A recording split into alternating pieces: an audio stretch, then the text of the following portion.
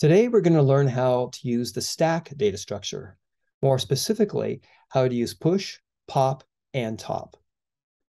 Hi, I'm James Helfrich. The stack is a sequential container providing first in, last out access to elements.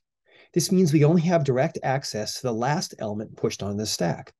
There are three main methods in the stack. Push, which adds an element onto the end of the stack. Pop, which removes the element from the end of the stack or the last element added to the stack. And top, which provides the client access to the last element on the stack. To see how this works, we'll start with an empty stack S. If we try to access the top element with s.top, most implementations of the standard template library will crash. It would probably be better if it asserts rather than crashes, but the standard template library tends to crash. Next, I'm going to push 59 onto the end of the stack. Now there's going to be one element, 59. And if I say s.top, I'll get 59.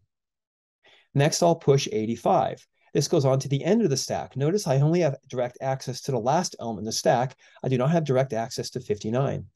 If I say s.top, then I'll get 85. Now I'll push 19. Once again, I will only have access to the last element that I pushed on the stack, which in this case is 19, which means 59 and 85 are no longer directly accessible. If I say s.top, then I'll get 19. Now it turns out s.top, you can both read and write to it.